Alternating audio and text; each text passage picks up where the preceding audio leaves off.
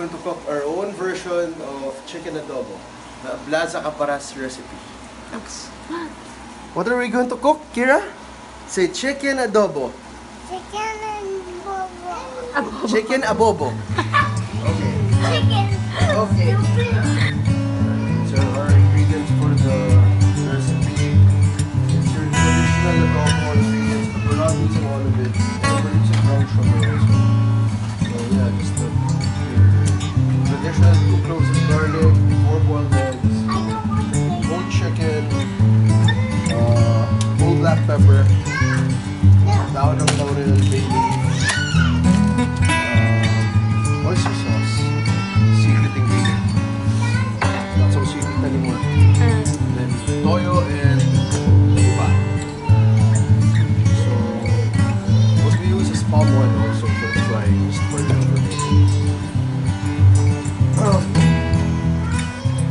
We don't usually use bay leaf and itong pepper na whole. Usually yung ano lang, yung powder. usually just the powdered ones. Hindi nila Pero baning, yayabaning. baning, courtesy of baning. Parang hindi kasi masyado masarap pag may ano, baby. But we're going to try it with bay leaves today. Let's try it. And Carlton is our sous chef. Siya yung nagsisigurado na everything's running smoothly in the kitchen. And Kayla is our head chef. What? I don't She's a think cook. that. Let's see what she's cooking up. I'm pushing Wow! Kira is sleeping na daw, be. Ah! And there's our most hardworking one. Hi, Nani. What are we cooking today, Kira?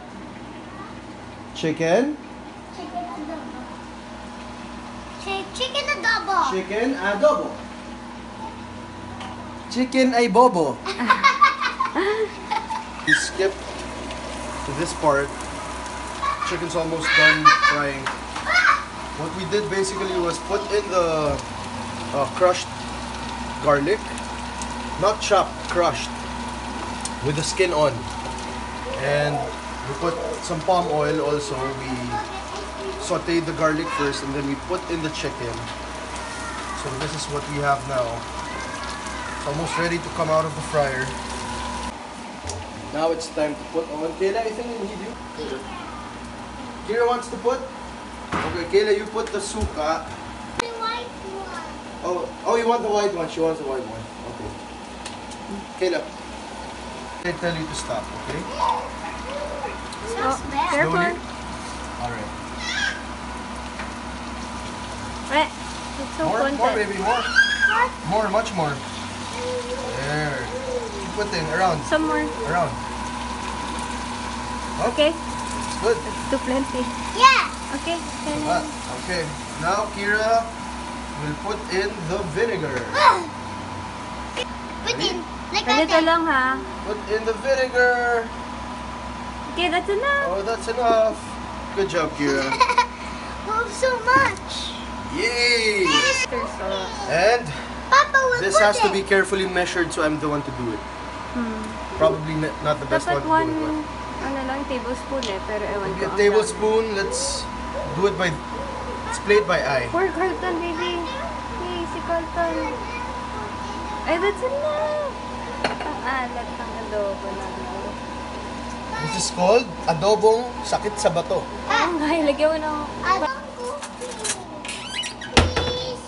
Little Yep. spoon. Mom, what's that? No, Kira. Brown sugar. Katsi. Can you put the sugar? Okay, Kira Put na down. sugar. So 1 teaspoon. Sige na, put it na. Okay, and then Kira's turn. Kira will put, baby. Put 1 teaspoon. Very good. Some more, baby. I want to matalis. One more? One more. Put here. Very good. Okay. Ganito kami katipid sa Ablaza Caparas household. Sobrang tipid namin sa ingredients. Parang hindi naman. Ay, hindi pala. Ang dami na. Ubus na nga yung oil. Like that. Sige, Kira will put in the bay leaves. Here. Okay, she's a coward. Kayla will put in the bay leaves. Carlton is making sure everything's in order. Ano ba? Yes, Chef. Kawawa naman. Yeah? Yeah? Maingay, chef. I'm Put just in inside. around 3 la. 3 leaves. 3 leaves. You Why does it choose where to put it. That's so much. Okay na yan, Bo. Okay. What do you say? Wait, where am I gonna put? What do you say? Please and thank you. Very good. Kayla, put na. Yay. Stop running around. You might get hurt. Okay, so the Now wife we do found it too taste salty. test. So she added like bunch more sugar. Kasi Bunch more sarap. teaspoons. Kahit masyadong ano. Okay, taste test. Part 2. It's better. Better now. Better. Kulang sa sugar kanina eh. So, It uses brown sugar, so mas less sweet siya, you know, raw. pwede na siguro yata. This is Ah, our okay, okay naman, lagyan mo Ablaza Caparas chicken adobo. Lagyan ko ng konti water. Konti. Para medyo... I think it's time to put in the boiled egg. Where is the boiled egg? Right. What about the pepper? Mas better na nilagyan ko ng water. Pero parang alat pa rin. Grabe, ang dami. Sino naglagay ng toyo? Kayla. Alat eh, wait lang. Ewan ko. I think you should put like half of it inside already. Tabisin natin. Put some pepper. Pepper? Ayaw na ng pepper. Oh, Kailangan no mo ba pepper. ng pepper? Kung ano? Di ba maalat na nga sa Alright, may then. pepper? Wag na. Sarap na Just yun. for the kick, but alright. Actually, sige, pwede naman. Lagyan ko.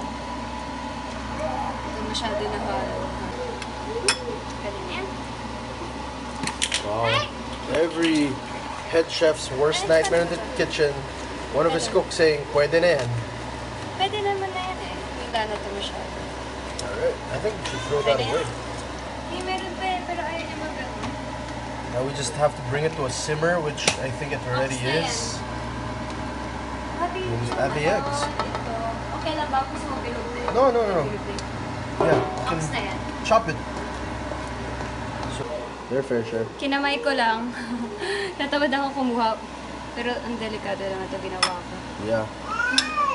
Just say you're not a pro, babe. Eh kasi, madali.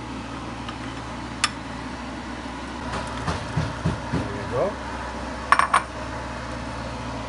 Masyado yung... Good going, chef. What's na yan?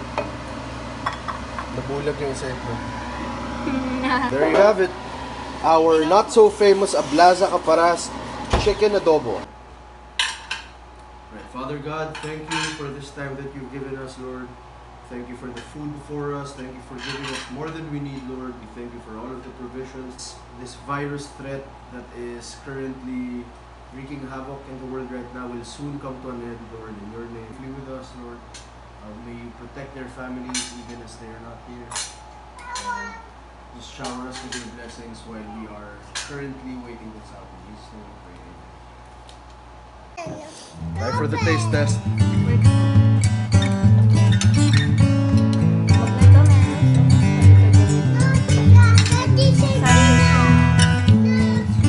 Hooray! It's adobo. There you go. At the same time, I can't explain it. It's definitely very good. It's our Ablaza Caparas recipe. What do you guys think? You guys have to taste it.